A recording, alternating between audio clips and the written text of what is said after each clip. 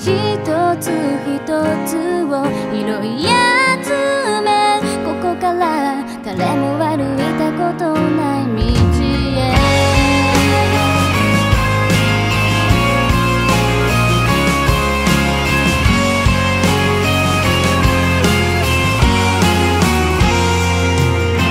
地図もたずに五線譜の上、頼りない手で掴もうとしてる。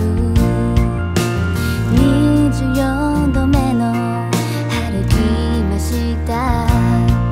何かのせいにするのはもうやめた。弱い虫が大声で鳴く。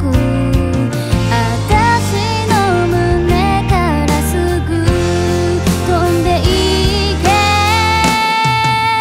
ひらひら落ちる桜一つ一つを拾い集め、確かなものに変えていくんだ。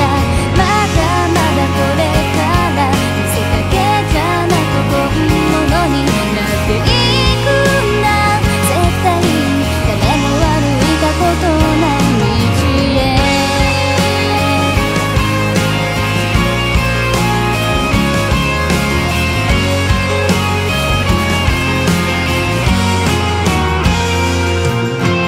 荷物持たずにピンクの絨毯の上、自分らしさリズムに乗ろうとしてる。